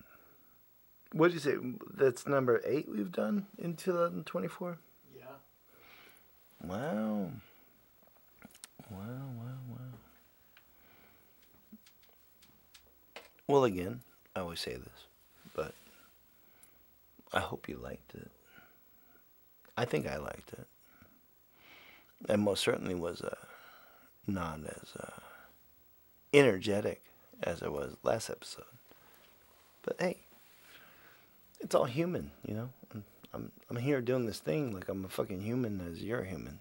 Like, I'm trying to make this thing happen. And again, we're not selling you nothing. Like, it just is what it is. I'm just trying to do the thing. And, you know, as a human speaking to another human, like, you can, it's so human, I think you can actually hear my stomach making the sounds it makes. Because our microphone is so good. But remember, if you want to be, like, clean, like, really clean, like, clean as I get, you gotta stick a little bit of your fingers in that hole with some soap. I'm just saying. No one talks about it. But it's the real truth of being human. Like, you gotta stick just a little bit up that hole, man. You got, like, what you got? You got fucking, like, you got like 6 holes in your face. Because your eyeballs are holes. They really are. And there's your nose. And there's your mouth. So what's that? That's 5. But that main one that be putting out the swamp, yeah, fucking do it, man. Fucking get that shit clean. Like, don't be going out in society, like, lackluster. Like, get in there. Get it clean. Don't be fucking around. Like, I'm so freaked out by humans that don't clean themselves well enough that, like, there it is again, my belly making noises. But if I pee and I know I'm going to a grocery store where I might hand someone something, I'm cleaning my hands beforehand. Why wouldn't you? Don't be gross out there. Like, don't be gross out there. Stick a little bit of your fingers in the hole, you know what I'm talking about, with some soap. Get that shit fucking immaculate. It's a good process. I'm only saying this because I'm afraid that most people don't do it. Gotta wash your ass, right? Fuck. But yeah. I hope you've liked the episode. I hope you've enjoyed it. I know the last episode I was a little, I don't know, I was a bit, who knows, but I said something along the lines of like, I don't care, fuck it, fuck you, fuck everything, I don't care if you don't like it. Well, okay, maybe I take that back. Of course we want you to like it. It's an experience, you know, we're human. Like, I'm here, I'm listening to music and playing it for you and whatnot. And of course, there's a certain aspect of my brain and personality that wants you to like it. So, yeah, fuck. If you don't, you don't. If you do, you do. But again, the people that have told me that they like it, it makes me so happy. It's so cool because obviously what we're doing, we're not making a fucking podcast. We're not trying to get sponsored by Manscaped. We're just doing it. Just trying to make shit that people might be interested in. And if you are one of those people, well, thank you for being here. And we're so me and the whole crew were very thankful. But yeah, once again, here we are. We did what we did. 10:48 p.m. 68 degrees in East Los Angeles. And we will be taking you out with some slower aspects of our previous music. Give me the time to find what the fuck I'm talking about.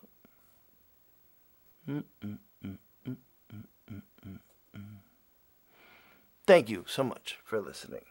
Thank you so much for being here. Until next time, we love you. Do we love them? So much. I'm just so afraid of people being so like nowadays in the modern world, like everyone's the GOAT, everyone's a legend. Like I love you, like it's all facetious. It's all bullshit. Like everyone's the GOAT. Fucking if everyone's the GOAT, then no one's the GOAT. That's all bullshit. I hate that shit. We love you. It's so lackluster. I mean it. But if you listen and you hear and I love you. you're queer or you're not queer, or you're with us or you're not with us, or you're on the fence, well, fuck it. We still have time and we still support you, so fuck it. We support the unsupported. We support the non-human identifying idiosyncratic Cryptid. Idiosyncratic. I'm gonna invest all my money in the idiosyncratic. We're being silly, but yeah, thanks folks, I appreciate it, and until next time, I'll see you again. Bye.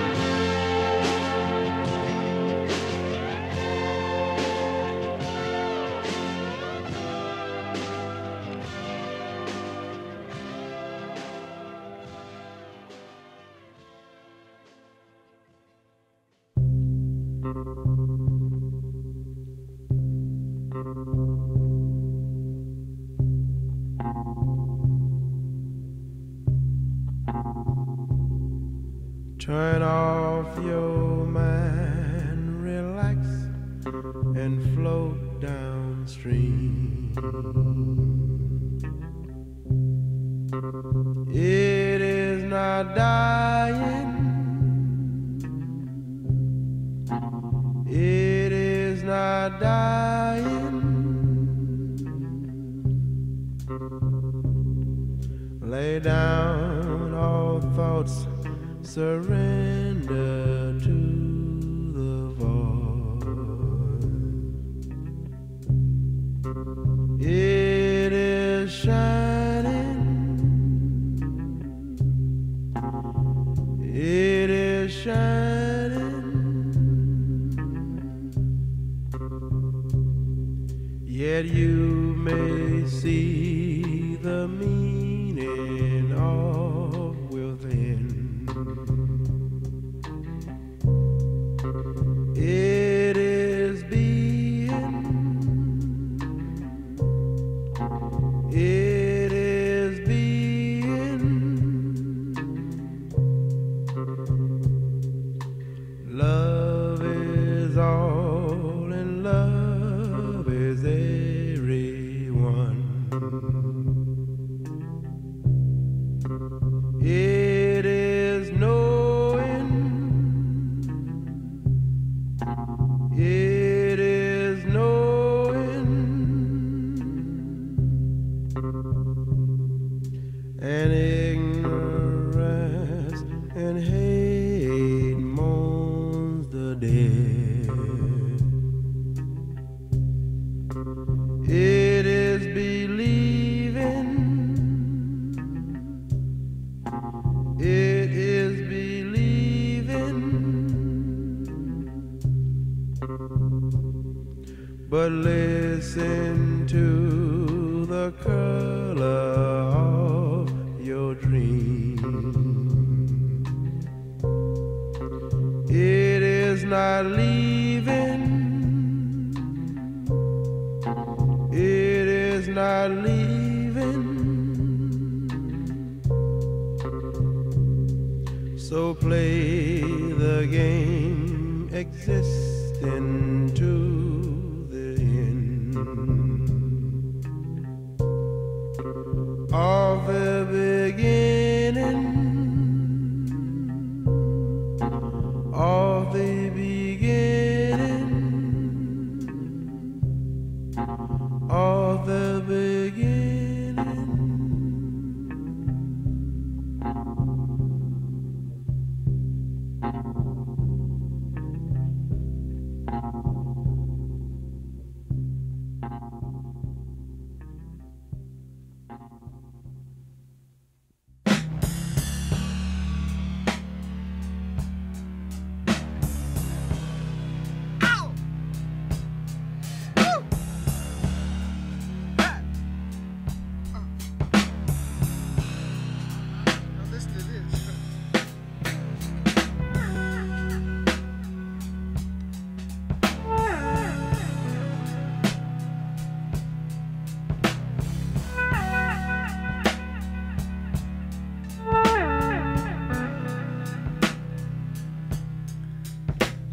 Sneaking down, sneaking down, sneaking down the long, lonesome road.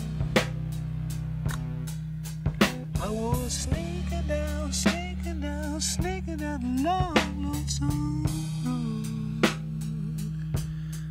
But you were sleeping in the sun, precious light.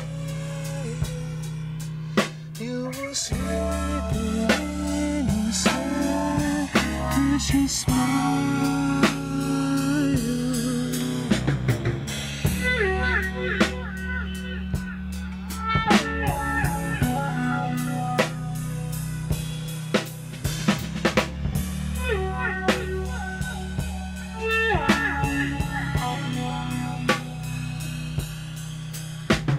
Sneaking down, sneaking down, sneaking down, long, lonesome road. Yeah. Oh, sneaking down, sneaking down, sneaking down, long, lonesome road. But you were sleeping in your sad, precious smile. You were sleeping in your sad, precious smile.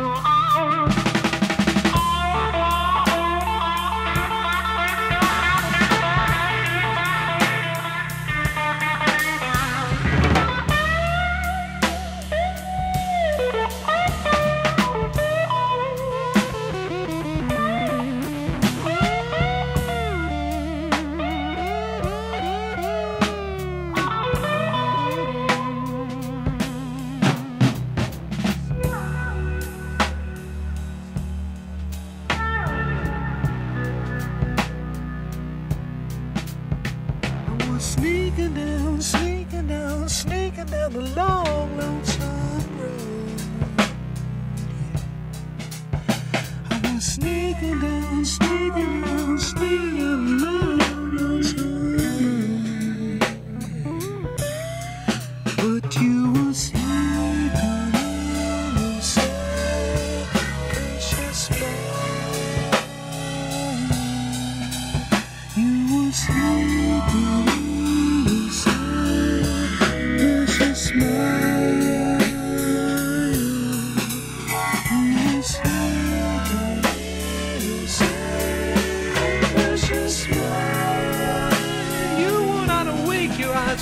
But you were sleeping, sleeping in your sad, precious mind.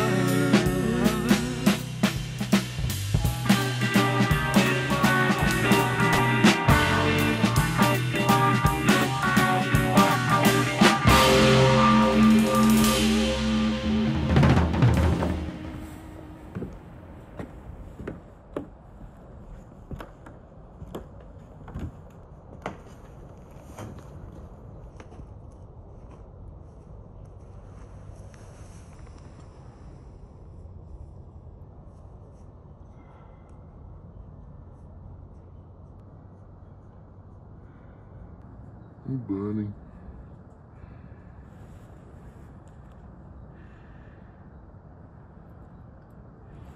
What the hell do you want?